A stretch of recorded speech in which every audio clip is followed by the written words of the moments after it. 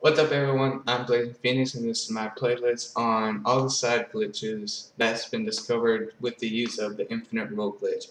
This video will explain what led me to discover it, as well as some other key things for later videos so I don't have to repeat myself per video.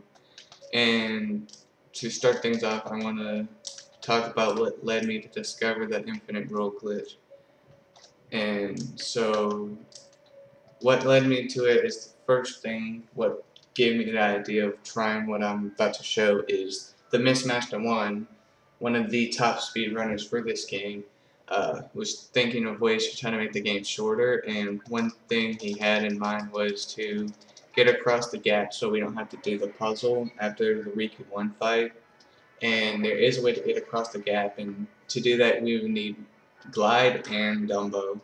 So Dumbo, we go to this arc spot over here and try to get as high as possible as we can. And the cool thing is if you dismiss Dumbo, it launches Sora high enough to where he can basically glide over here.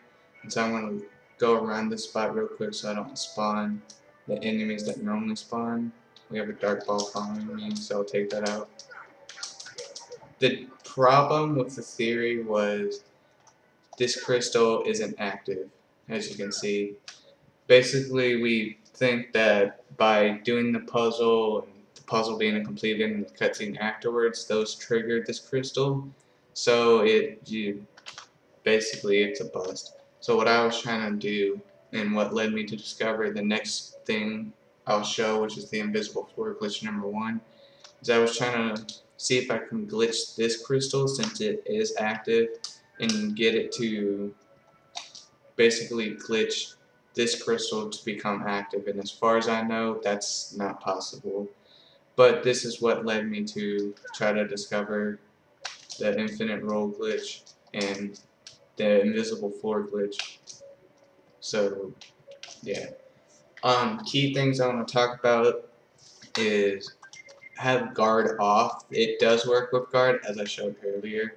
However, it's much more difficult to get it to work with guard on, so I recommend turning it off. The second thing being there are some glitches you can only do at certain points in the game, so I'll be specific on how that works. And how the infinite roll glitch works is, as you saw when enemies spawn, it canceled it. There are some things that cancel the infinite roll glitch and whatnot, and enemies is one of them. Another thing is a thing that is an animation that makes Sora do something. So opening a chest, the trinities, and certain cutscenes, since those have Sora doing something or have him move somewhere, it cancels his infinite roll glitch slash infinite guard glitch. So those are some things that don't work. And rolling off. The moment you roll off in infinite roll glitch, so for example, let's say I'm rolling and then I roll like that, it cancels the roll. So even on something small like that, Sora would just stand there. So rolling off and Trinity and chest don't work, and there are very few reactions that Sora will only roll once. So an example would be uh, that save spot. If you try to use the infinite roll glitch on a save spot, it will pop up the save menu when you cancel Sora only roll once. Another will be those brick walls or brick doors down below that you call Beast 2. If you use Sora to do it, you only roll once. The little switches that move the iron doors, Sora roll once. So not all reaction commands will have Sora infinite roll glitch, so keep that in mind.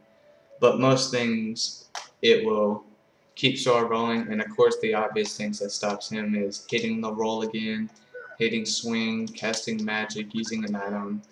Basically, it's another thing that makes Sora does an animation, so it cancels the infinite roll or infinite guard glitch. So those are the things that cancels it that we know of so far. In most cutscenes that moves Sora will cancel it, even if it doesn't have Sora do an animation. If it moves Sora, it will cancel it. There's only one case that we've discovered so far where it moves Sora and it doesn't cancel it, and I'll show that in a later video. So I hope that explains everything, how I discovered it, and how the infinite glitch works. The next video will be Invisible 4, so I'll see you guys next time.